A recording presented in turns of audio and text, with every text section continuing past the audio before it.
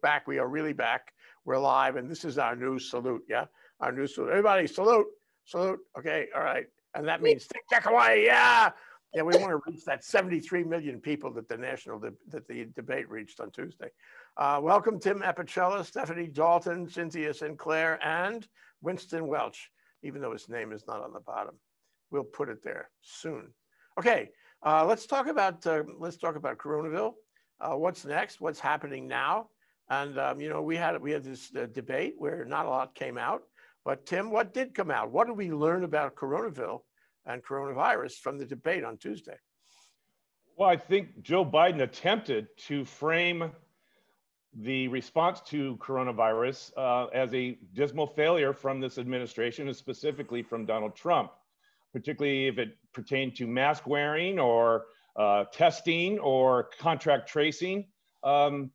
I'm not saying Donald Trump, and I don't think Joe Biden said Donald Trump was responsible for 205,000 deaths, but he certainly is responsible for a significant portion of that number due to a lack of response, or lack of preparation, and a lack of taking the pandemic seriously. In fact, we know otherwise that in his comments to Bob Woodward, he did just the opposite. He knew how deadly the virus was, and he failed purposely not to expose it because he didn't want to damage his precious Dow Jones Industrial Average, the NASDAQ, or the Standards & Poor stock market, because that is tied to his ability to be reelected and his perception that the stock market is the economy.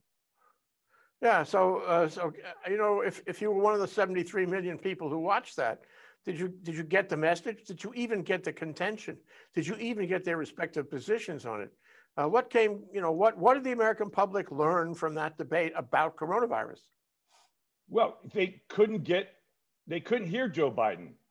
They couldn't hear his message because Donald Trump with purpose tried to drown out his voice. And that was his strategy from the very beginning of the debate, is to drown his voice out.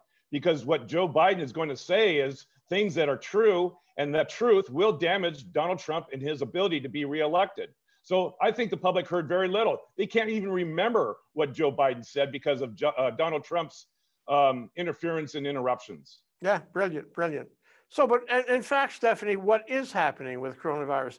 You know, there are some people, including people who appear on ThinkTech, that ardently believe that we are turning the corner, that we are licking it, and that our economy is resurrecting itself. There are people who firmly believe that all over the country. I mean, it's the base, it's the Trumpers, but they carry that around and they talk about that and they believe it to the core of their being. But what is really happening, Stephanie? Well, we are having in every state we're in many states, 100 daily, we're still having upwards of 100 in Hawaii.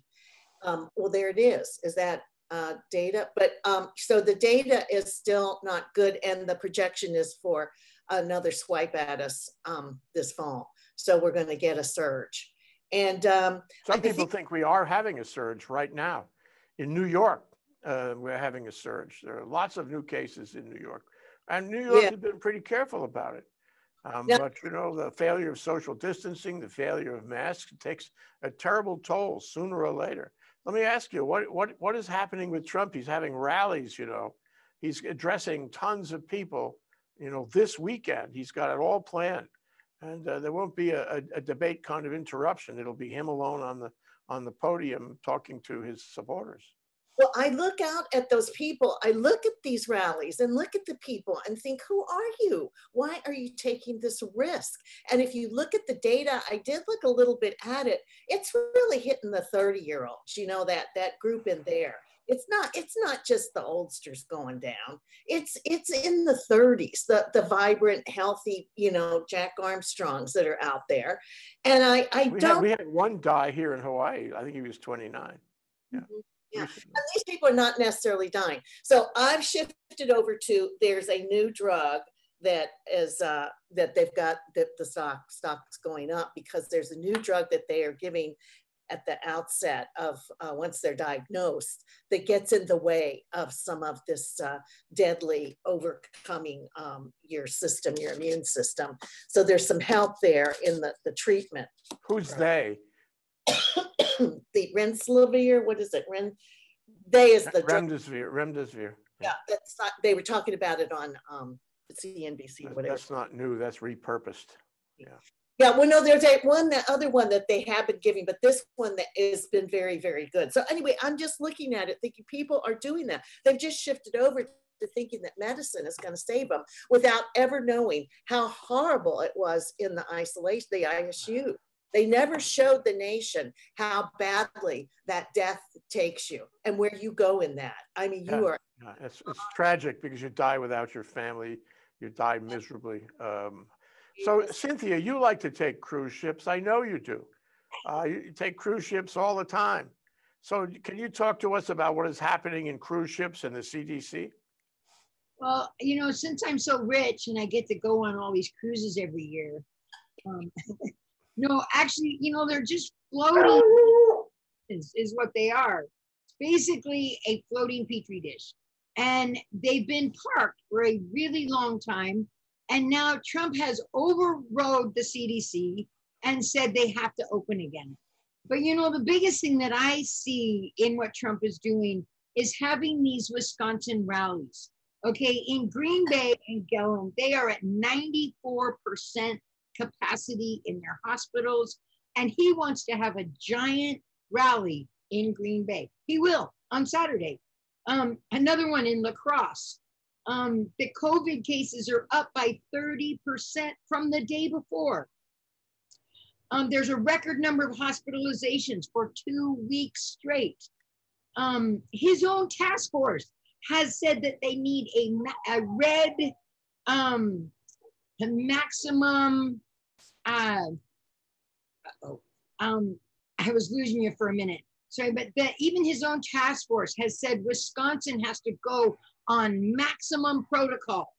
And yet, here he comes. Green Bay and La Crosse are where he's going to be this weekend. He's not going to stop, even though they've asked him to, even though the task force has, you know, made it saying that they have to be in the red zone. Well, this goes back to a point that Tim was making, that, you know, he controls the agenda on the news. He is the news cycle. And if he's not the news cycle on any given day, he can create the news cycle and flush out all the real news. So the result is that what happens in Green Bay, which, 2 weeks later, there'll be a surge there because of it. We won't hear about that because we'll hear about something else outrageous that he does. And so the public never really gets the story. He's really been brilliant at that, about blocking the news, and especially the news about COVID. So, there's been talk, and Trump has talked about the vaccine. And he said the vaccine would be ready by, I think he said the vaccine would be ready by Election Day, which is coming soon. It's just nigh a month. And so what do you think, Winston? Is that happening? What should we think about the vaccine right now? I think you could go to China and Russia and probably get a test one right now, but I don't see any people getting on the plane to do that. Regardless of what is said, the reality of whether there is actually a vaccine is when Pfizer and Johnson & Johnson and all their friends are going to come out and say, here's the vaccine, here's where you get it, here's how much it costs, here's the side effects, here's what you can expect.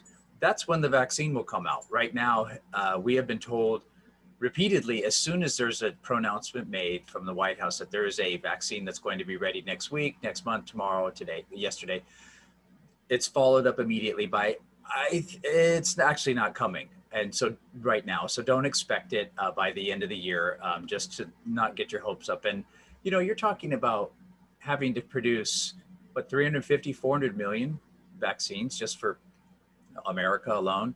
But when you got half the people that say they're not going to take it right now, because especially if it came out before the end of the year of the election. So what's the point? We don't know about it. I don't think we need to be focusing as much on a vaccine as still preventative measures, which is, wearing a mask, washing your hands, and realizing that actually is common sense that goes back for a century. It's something that we have some control over that seems to work. I'm more concerned about our state opening up, frankly, on the 15th for tourism. And this is silly. Our cases yesterday in September 30th, 121 new cases and 2 deaths. We have 140 people hospitalized in the state, with 47 in intensive care. Intensive care beds are at the state are at 70% capacity. And it says the quarantine facilities are at 32% capacity. I guess that's referring to the hotel rooms where people are being quarantined at if they can't do it at home.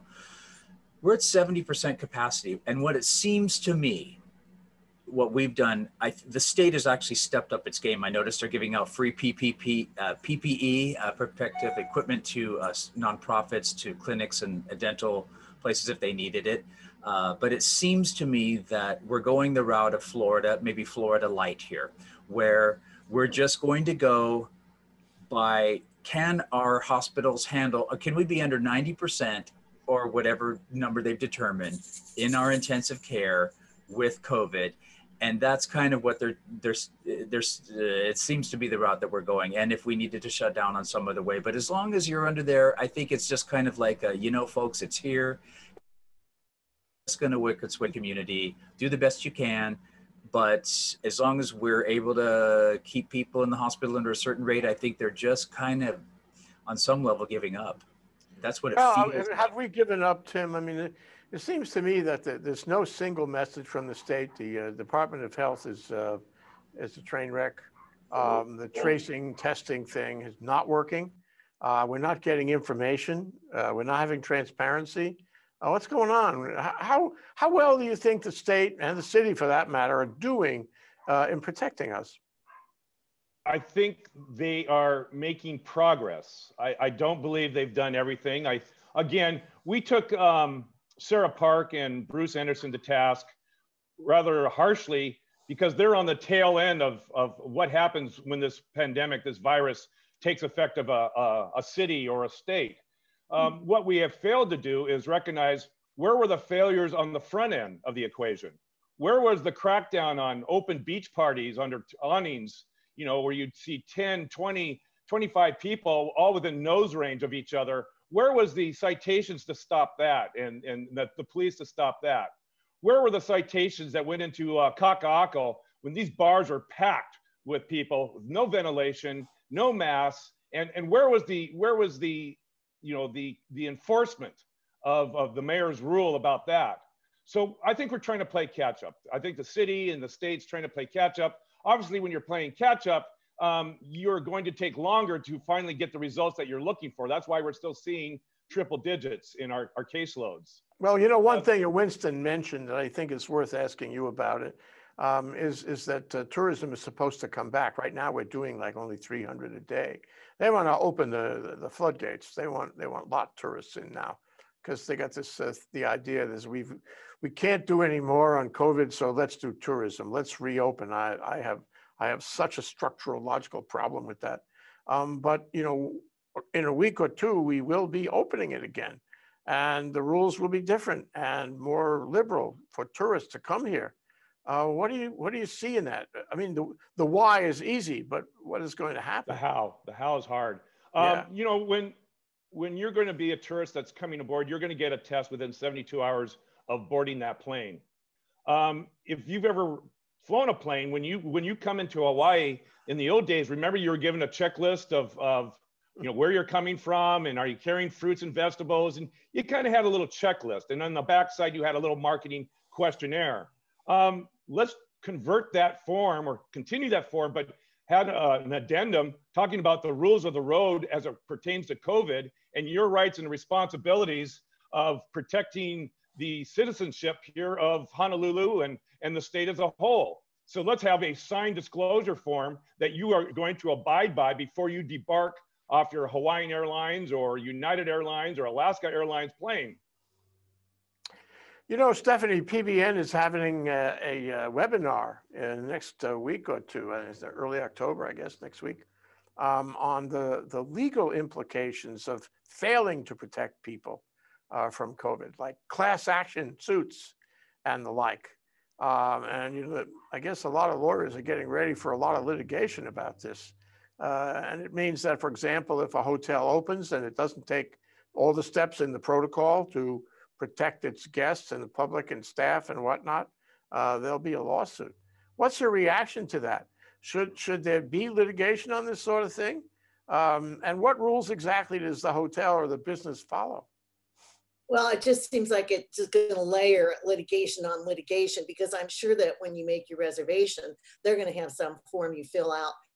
What do you call those? Pre-agreement that you won't sue. I mean, everybody's putting out that kind of thing now. So you have to, including Trump. Yeah.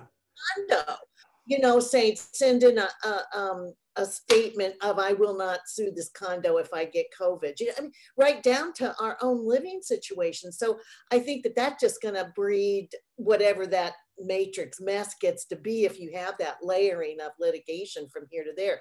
But let's face it, Hawaii's in pretty desperate straits, as I understand it, and I'm reading about it. We've got the military here, so there's an ongoing chunk of money that's coming in from the military to the state, which can maybe feed us all poi for a year.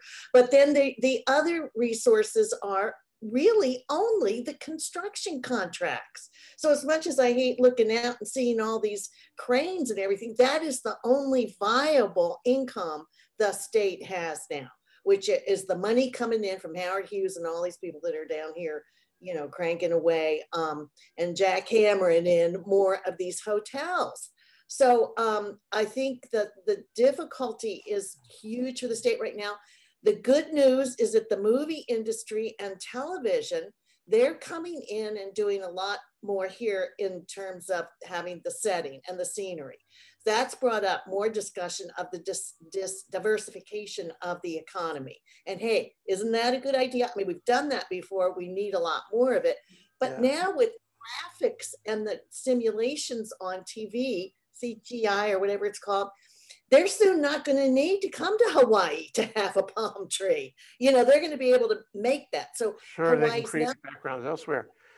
Cynthia, there's talk about how the economy is recovering. Unfortunately, it's hard to find evidence of that. You don't see the restaurants opening. A lot of restaurants are dying. I can tell you, we have a show here on ThinkTech. You remember ThinkTech, right?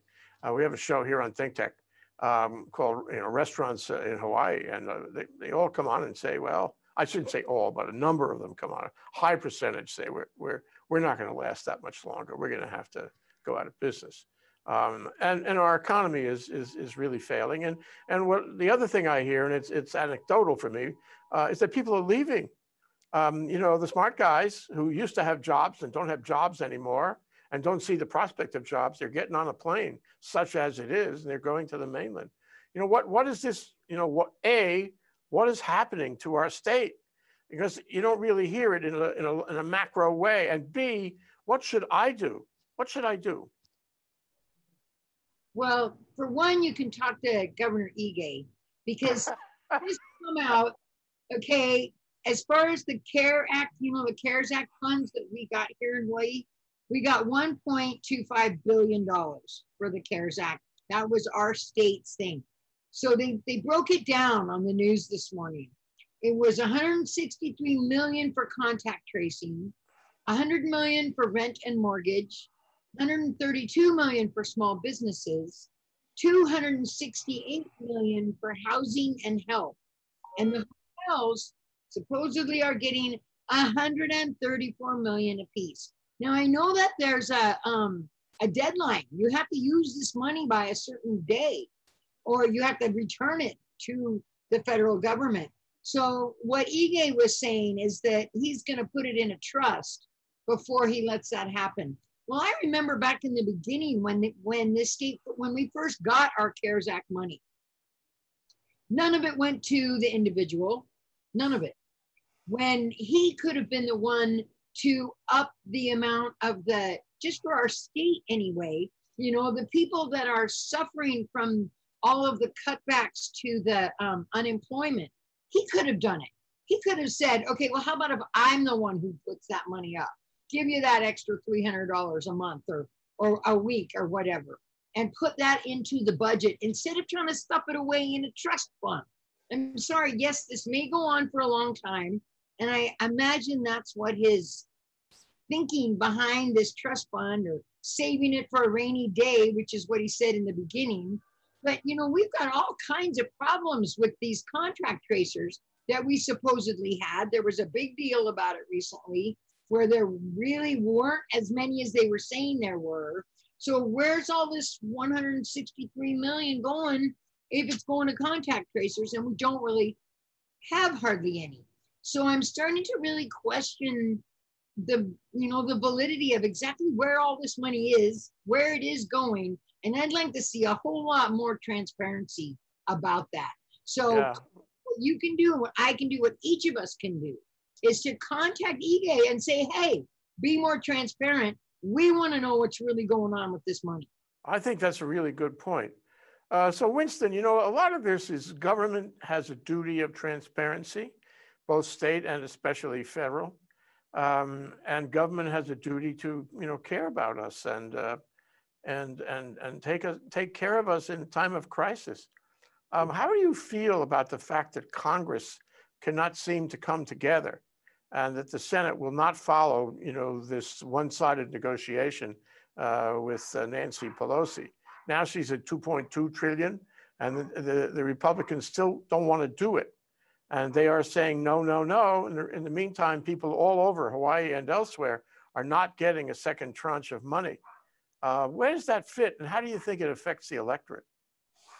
Well, I mean, our national politics are just a sad indictment of how weak our system could be when it could be abused in ways that we never imagined that it could be. We have a lot of cleanup and repair to do that, there. But right now, I don't think we need to be looking to the federal government. Obviously, the federal government needs to step in a massive way to bail out the states and cities, and that will happen. It has to happen. There's no choice in that. But for right now, we need to. I think it's local. It's just local focus. What can you do? What is our state doing? You talk about transparency in our state. Weren't we the first state to come out with blanket government secrecy laws, exempting ourselves of the Information Freedom, Open Meetings Act, and that sort of thing? When at a time when we absolutely needed Sunshine Law. Thank you. When we absolutely needed this more than ever, and then look what happened. Look at the fiasco in the health department. I mean, it seems like, however, now after all of the 6 months later and a lot of suffering and misery, there's been a change. I can feel something is different. There seems to be a more coherent response. The state just got sued, a class action lawsuit, or someone was threatening it about the people that haven't gotten unemployment insurance for months and months and months, and saying enough already. So we've got enough problems right here at home. We don't even have to look 2,500 miles across the ocean or 5,000 to Washington. We have enough right here, right now, of what we can focus on, and also our point of control locally about getting tested or quarantining. These are all very local things that are happening. Of course, they're supported by the federal government, but as I've been saying all along, what can you do right now? How can you help your neighbors? How can you check on people? What can you do personally, as best as you know how, given the information and circumstances, to do what you can do? Now, the state opening up to tourism right now and flooding that in, I understand there's a trade-off, like people don't have jobs, they want to get back to work, but at what cost is that going to happen? This is not easy. This is advanced civilization. No. I know you'd like to focus on the state, and because the state is where in effect the buck stops, but I'd like to go back to the Fed for a minute with Tim. Tim, you know, we don't have a clear message from the federal government, from Trump. I mean, since everything he's doing is either to lie about it, I mean that in the worst possible dark lie sense, or to confuse us about it, which really has the same effect, or to get into these ridiculous squabbles with members of his own administration. Cynthia mentioned the CDC issue, which came out yesterday, and the cruise ships. But there's lots of other arguments going on between Trump and the scientists. Can you talk about that? And you talk about the effect of that on people in general around the country, including here, and on the electorate coming soon. Okay, thank you, Jay. I think you mentioned the message. The message is clear. By not doing anything, he's doing something. And what he's doing, that something is, I believe, he now is convinced, and I think has been convinced for quite some time, that herd immunity is the way that the nation should go. And I believe through not admitting it, but by indirectly just saying everything's open for business. The masks are silly, but you know, if you have to wear one, you have to wear one. Not being a cheerleader for prevention of COVID, but being permissive of letting COVID take its course and just ensuring that all businesses, all you know, society's functions are wide open, and COVID will take its death toll as he feels it'll need to take in order to open things up and preserve the economy. He doesn't see a balance here. He doesn't see how you could open up the economy, but do so with caution and care and protective measures in place. It's either yes or no, black or white, either or for Donald Trump. And I think that's the message he has sent down to all his administrative staff. I think that's the message he sent to the public, all his task force meetings that he's had on TV, and using the bully pulpit to his advantage. And look at where we're at, 207,000 deaths. That number is going to go up to 300,000 easily between now and maybe the end of the year, even higher. So sure. He has spoken loud and clear. He has spoken loud and clear on this. Right. He's a monster. It's monstrous what's happening. It's ghoulish. Ghoulish, thank you. So Stephanie, one thing we haven't mentioned today is the schools. What about the schools? We have the same kind of contention on the schools. Can you give us a little report on how the schools are doing? Are they reopening or not? And if they are reopening in certain places, and the whole thing is fragmented anyway, is that successful or not? Well, of course, you have more than half, 50% of the secondary kids are not doing virtual, not to mention then all the people who don't have the equipment. And then the bottom line on this, we know there's a successful model. I've mentioned before the Denmark model. They've had no cases and they've had these kids in school since March. But the key here is the usual key, is what do we used to call that thing? The skeleton key, right? That opens all the doors. And it's called funding, money for teachers, for space. Like some of the private schools here, the expensive ones are taking the kids back, but they've got them in little bitty groups. They stay in these little bitty groups all day. They never see anybody else. It just becomes their little family cohort, and they're masked and shielded. Okay, so that takes a lot of people and it takes a lot of space. Space is expensive, as are people. Those are your two big issues in any budget. So any business budget is going to be paying for those. So right there, it's stymied because there's not enough money to do it. So nobody's even thinking about doing it because how are they going to be able to finance that? But people are trying to get better on the virtual, but it's a very steep climb up. And I think it's people are doing what they can do, and it's getting a little desperate because people do need to be at work, and then they don't have to work to. So yeah, it's very much all over the place, Jay. That's one revelation, Cynthia, is as Cynthia brings up, it's the money. It's the money for unemployment insurance. It's the money to make things safe. It's including in the schools. It's the money for PPE, and it's money. It's all about money. And so far we spent, $3 trillion on the federal. I think we've emptied the coffer here in the state. The state is underwater, even though the Constitution says, you're supposed to have a balanced budget. Forget that. And it'll be worse next year. So what do you think about the money? What do you think about the money, federal and state? Because ultimately, I hate to say this, but we're going to have to repay it. If we want to borrow and spend and throw it away, there's been, there's been a lot of scandals. Do you remember the scandals involving some of those senators who got the first tranche of CARES money? For some reason, we never heard more about that. That is so filthy. And there's more. There was somebody recently indicted for, I forget what it was, $12 million for a scam on, taking money that shouldn't have been taken. So my question to you is, how is the country going to deal with having to repay the money, even assuming that the Senate ultimately goes along and gives a second tranche? If it does, it'll be political only. But what are we going to do about putting the country back together on fiscal policy? I think that is so far in the future, and we're going to go so much farther in debt before we get to that point, that it's almost folly to just try and sit here and, and try and even talk about it. I want to talk about what Stephanie was talking about, Not one single line item for schools in that list that I got from Ige when he was being interviewed and making his little public statement for us. Not one penny did he say about schools. And that to me is just unbelievable. And I'm really afraid that we're going to start seeing the numbers of kids with adverse reactions and things to this virus coming up soon. The thing is the first thing we did when we found out about this virus was put all the kids at home. Close the schools was the very first thing we did. Protect the children, right? And then what does Trump want to do? Let's throw them back to the wolves. And so we don't really know for sure how they're going to respond to this virus. Plenty of kids are getting sick.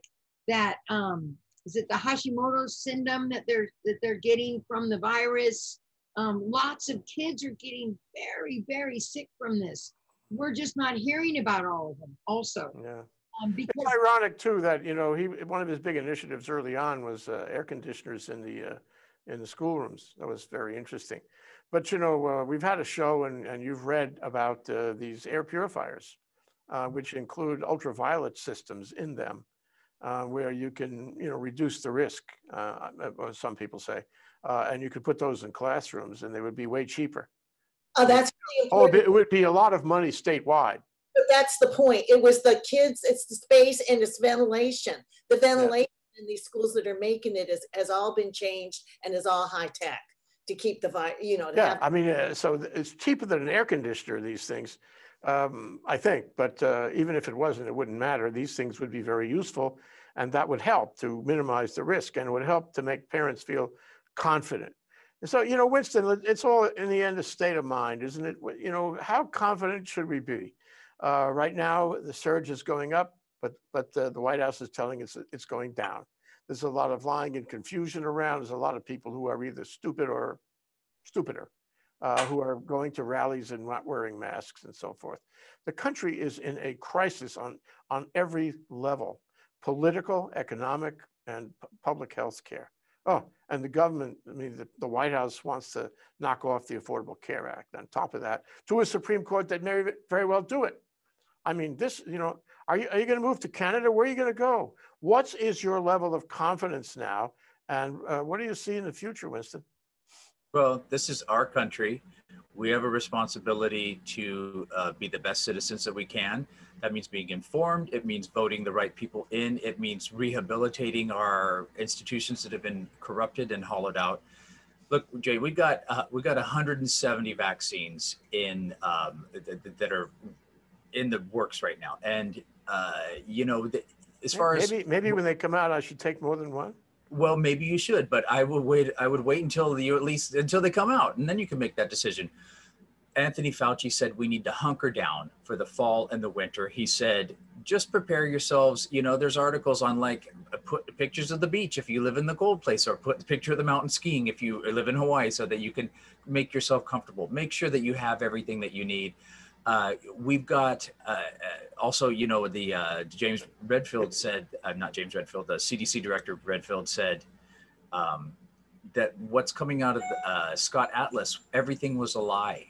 That he said, which is disturbing on many levels, and I wonder how much longer he'll last as CDC director. But you know what?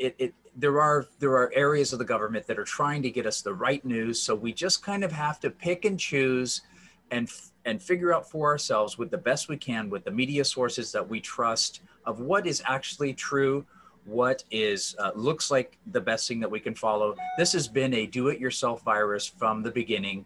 And we are going to continue to do that. But as we are going along, we're getting more coherent responses.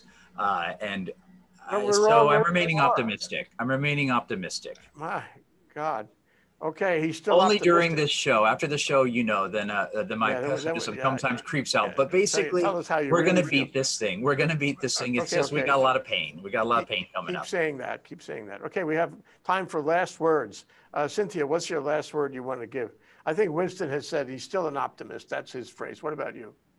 Hashtag paper ballots. No machines anywhere without paper ballot backups. Okay. All right. Stephanie, what do you want to leave on people's minds today?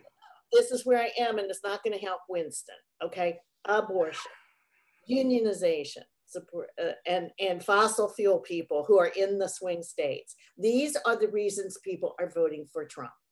Okay, doesn't matter his other ignoramus features. So this has got me down because those people are solid on their grounds to keep those things in place, and the guns. And hey, doesn't everybody want a gun? I haven't seen the end of the gun issue. Yeah. So we don't know that we're free and clear here yet. So maybe the vaccine is our best hope if we can get one that is effective, because the issues are there for them and that's what they want. And all the rest of it's ignored.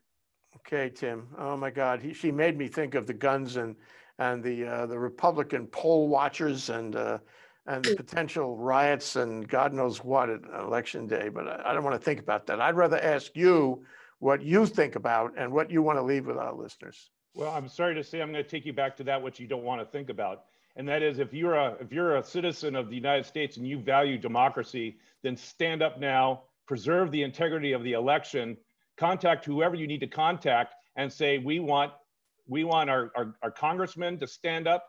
We want to get out there in the streets and say, stand up for the preservation of our election system, preserve the integrity of mail-in ballots, and stop voter intimidation from white supremacist groups or any other group that have long arms and long rifles. That's where the lawyers who want to litigate should be litigating right there. That's emergency litigation. Let's keep those ballot checkers, Republican ballot checkers, out of the polls. Okay, right. You guys, thank you very much. We're out of time. I can only say one thing, and you know what it means. ThinkTech forever. ThinkTech forever. Aloha. We'll see you next time. Mahalo.